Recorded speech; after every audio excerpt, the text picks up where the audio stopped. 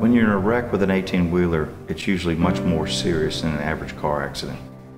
In 18-wheeler accidents, there's a black box, like on an airplane. This is an electronic control module. This module records how fast the vehicle was traveling and even how long it's been since the driver took a break. At our firm, we have a team of experts standing by to go to the accident scene, collect data, photographs, and if necessary, the actual truck involved.